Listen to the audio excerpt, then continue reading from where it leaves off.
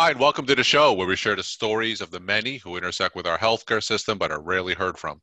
My name is Kevin Pho, founder and editor of KevinMD.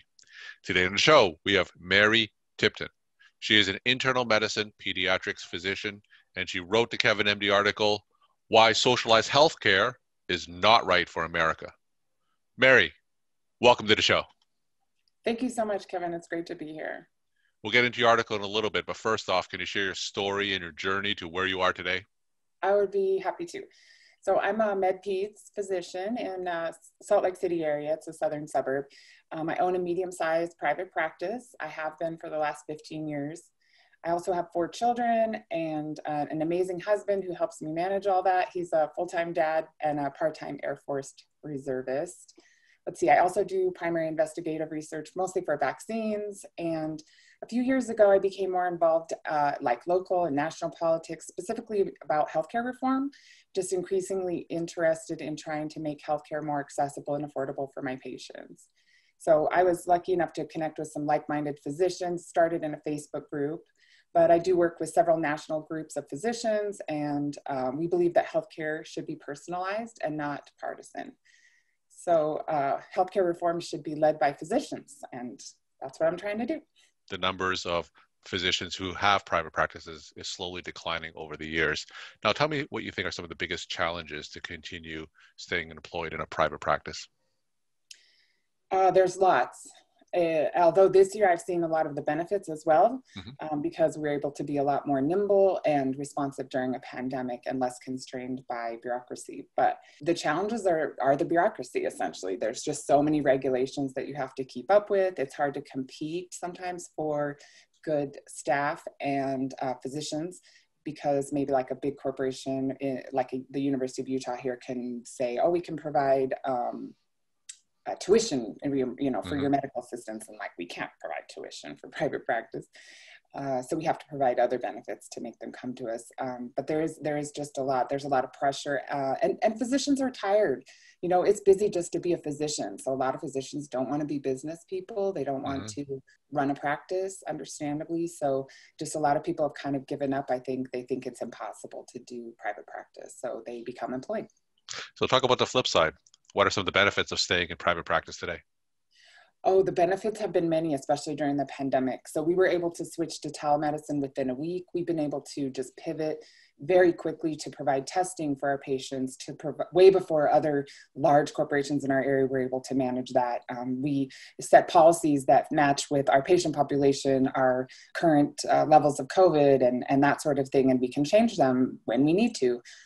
So the benefits really are just that added ability to adjust to the market and to serve your patients, and to not have to go through, 5 meetings and someone worrying about what other people are going to think to make a change.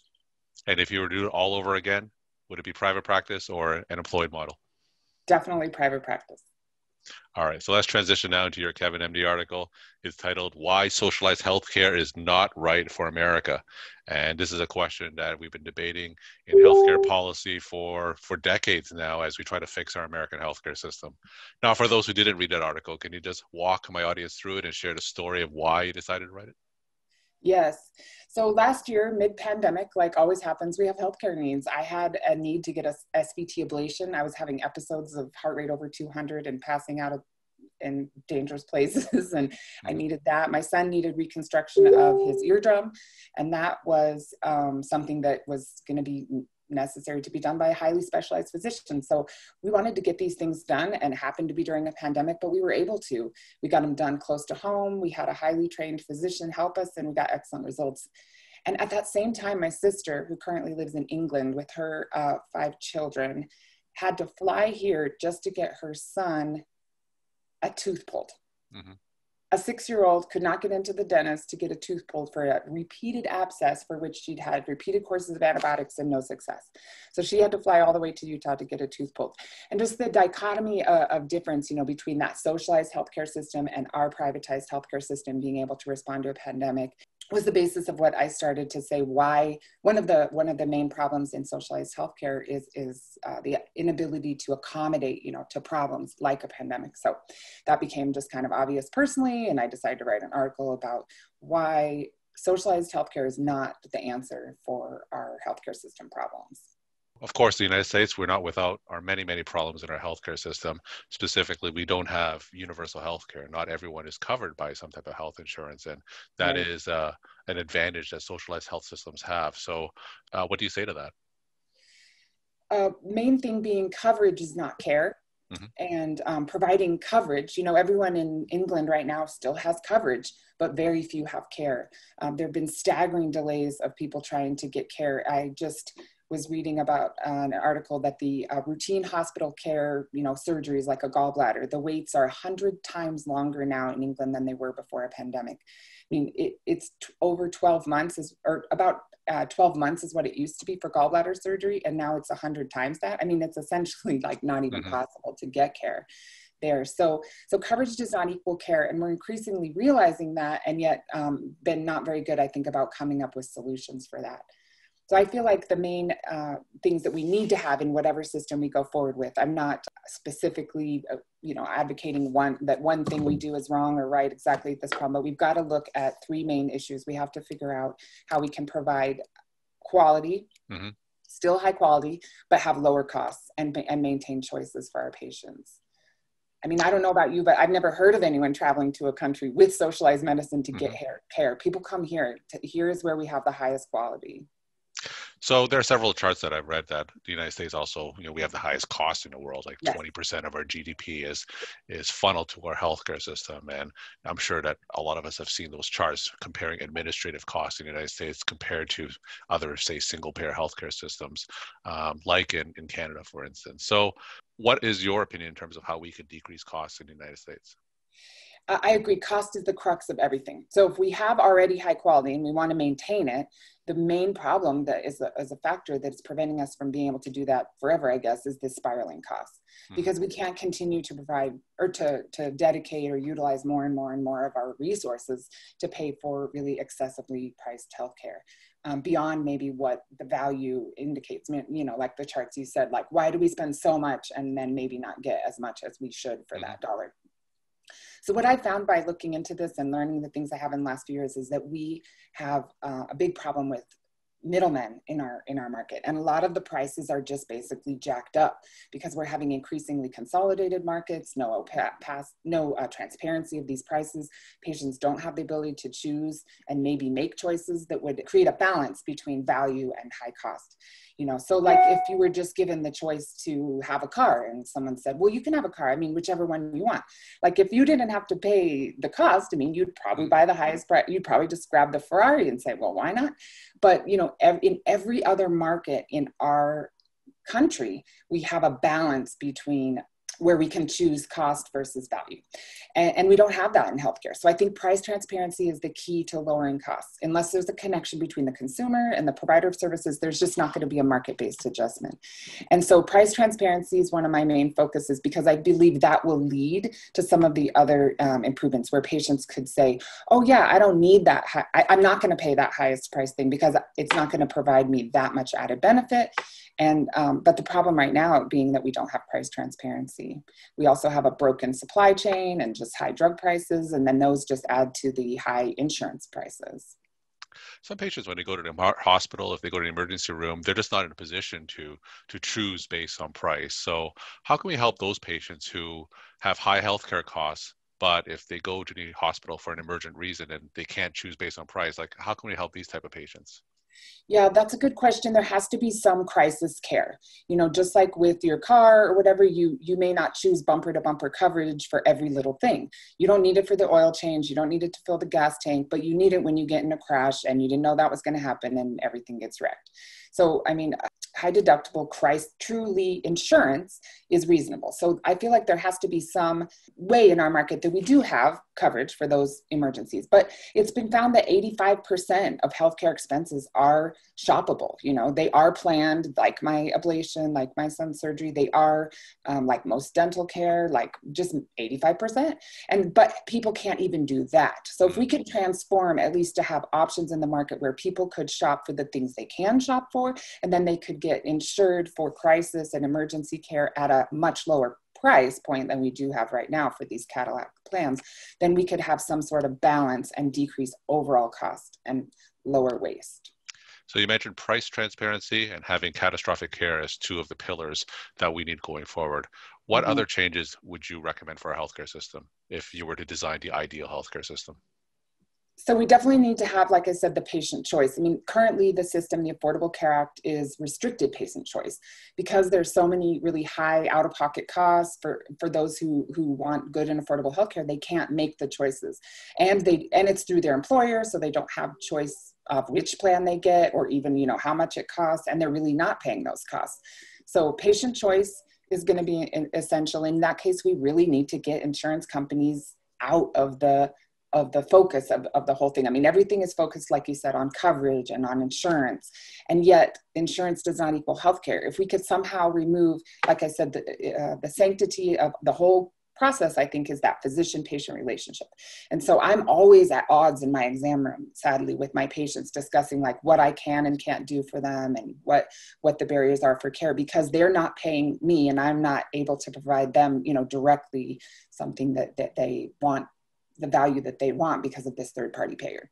So the insurance, I believe, is like sort of has been the solution, but now it's part of the big problem because we need to be able to allow options. I mean, if there's a public option that we have that at some point, and that could be good. We need something, you know, like you said, to cover the urgency. But if we choose things like the Medicare for All policy that was proposed, it outlaws privatized health insurance.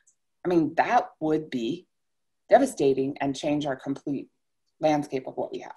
So if we do have some, you know, network, which we need to capture indigent care and some sort of basic health care, then that can't exclude private health care and private practice, I guess, or direct primary care, which is also a very good example. You may have talked to some of your early podcast members about things that can solve this.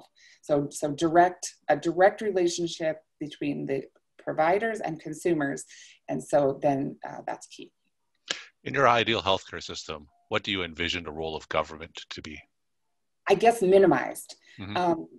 One thing I wanted to point out, I really believe that people think that by a government-run system that it would solve some of these perverse incentives and things that exist. But I have found with my experience that that's not the case. Government healthcare now is basically privatized. Medicare Part D was ushered in under the Bush administrations, and they're making millions. Affordable Care Act is just a pipeline of money from Medicaid programs that are all privatized and managed by private businesses, basically. And they just funnel money to those businesses and those cronies, and at the dime of all of us on healthcare, you know, taxpayers, I mean. So government should be less involved, I guess, or maybe it's hard to say, but the problem is that our current government is a crony system. I mean, our current government, how do you encourage these government officials to not continue down the same road when they're basically bought and sold and paid for by big business? You know, they lobbying, almost all HHS secretaries have transitioned to be lobbyists after it. That tells you something. So the current Congress and politicians or something are getting a lot of money for maintaining the status quo and doubling down on a health insurance heavy and care for all policies, you know, because that funnels the money to the same people, not to the government exactly, but to the government who gets money from private companies, if that kind of makes sense. So I think people think that, oh, by choosing the government or the socialized healthcare system, then we'll get away from this, you know, crony capitalism. But our current system is crony capitalism, and I have no reason to believe it would be different. So I'm just afraid that if people are not going to get what they think they're going to get, like they're going to choose this and say, oh yeah, this is going to be government, it's going to be free from influence of these perverse incentives, and yet why would it be? I mean, it's been the same for 20, 30 years, and it'll probably just be more of the same. Oh, does government have a role in terms of negotiating drug prices? And I think that's one of the things that was previously restricted in Medicare, that Medicare wasn't able to negotiate its own drug prices. And I think sometimes that's a big mistake. I think I agree. It's asinine. It's like, wait, they're a huge consumer. We pay the bills because we are the taxpayers, and they can't negotiate drug prices. I mean, but that was a backroom deal made by Bush and Part D Medicare that he agreed to, because why? Because they're bought off by the people who are going to benefit from that to keep drug prices high. So a lot is broken in our system, and it's been manifested on both sides of the aisle for a long time. And unless I think physicians who are like me, I have no conflicts of interest. Like, I go to DC and talk to lawmakers and I don't get a penny. It is all funded by me. I'm a private practice mom of 4 in South Jordan who just wants to help my patients and get government out of the exam room. So, I mean, I should be a more valid or unbiased type of opinion. I believe, and I'm trying to make my voice a little bit more heard, because certainly the other voices and politicians that have so far shaped our system are heavily conflicted. Now, what's your opinion of the Affordable Care Act? If you had a choice, would you feel like that's something that needs to be repealed, or is this something that could be built upon? I don't think repeal is a good mantra or really going to be popular. A lot of people really like a lot of the fundamental parts of the Affordable Care Act that helped them. You know, like, we definitely need to have pre-existing conditions protected. People like to have their children covered up to age 26. So repeal is not something that I think I have pushed or opted for. I don't think we should expand upon it. And I think we need to emphasize that these disruptors in the system be allowed to continue, whether that's direct primary care, whether that's, independent physicians being more than employed physicians so that people can speak out. I just want, a robust system where where the patients can choose and the market can kind of self-select to maintain quality, keep costs lower, and provide good healthcare. So I wouldn't say repeal or necessarily replace, maybe just modify and have other systems alongside that compete with it. One of President Biden's promises is to introduce some type of public option eventually into the Affordable Care Act. Do you think that's a step in the right direction? I do not. I think it's what I said. I think it's a double down on policies that have just made the rich people in healthcare and the broken supply chains more powerful and richer, and it would be really the same. And a public care option would definitely or could really reduce, like, as an employer myself, I have 50, 60 people. Like, if I pay a lot of money to provide healthcare to my employees, why would any business then continue to provide private healthcare if there was a cheap public option? And they would say, well, I'm pushing everyone to this public option. And then why would physicians continue to provide care if they get paid less and less? So we're going to have a problem where there's a public option, but it's not quality, or it's not and we'll have a 2-tier system. And that's what's happened in many or the other socialized countries. I mean, as you know, people in England, people in other countries, they pay for the doctors and everyone else gets everything else, which is not fast or good. We're talking to Mary Tipton. She is an internal medicine pediatrics physician, and she wrote the KevinMD article, Why Socialized Healthcare is Not Right for America.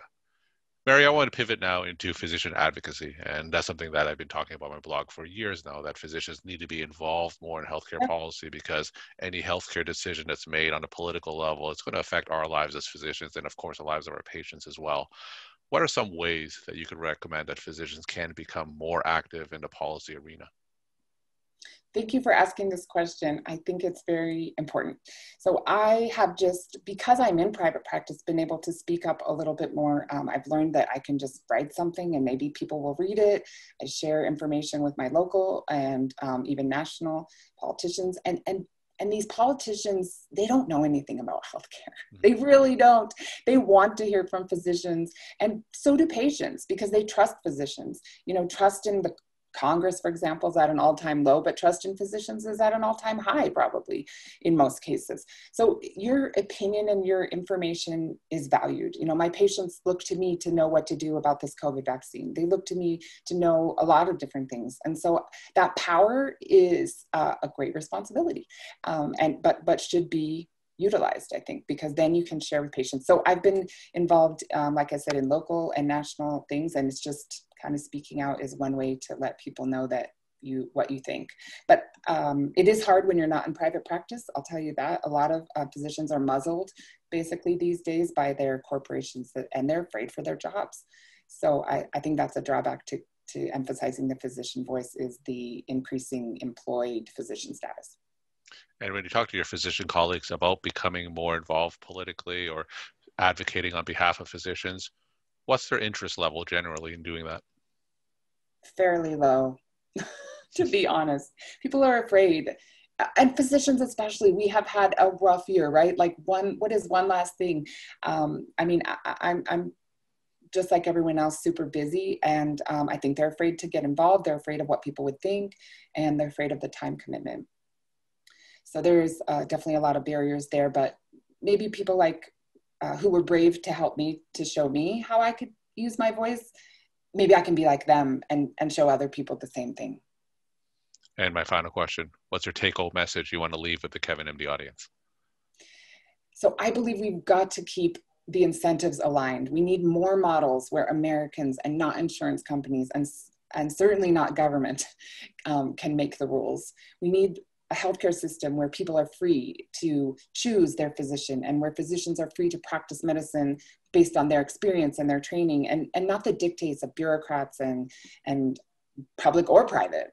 So it's going to work best when we've got patients that are fully informed. If they know about prices, if they can make choices based on price and quality, they can make their own healthcare decisions, and it will be better for everyone and cheaper for everyone. So I do believe we can fix this, but I really, really believe that we should be extraordinarily cautious about the basically socialized direction that our current administration wants to take things.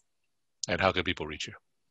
So I am available on Twitter at MD I'm also involved, like I said, nationally in a group called Free to Care. That's free and then the number 2, care.org. So it's a coalition of private and citizens and also physicians that want to push some of these principles and really fight for our patients. So I encourage you to look at both of those options. Mary, thank you so much for sharing your time and insight. And thanks again for being on the show. Thank you so much.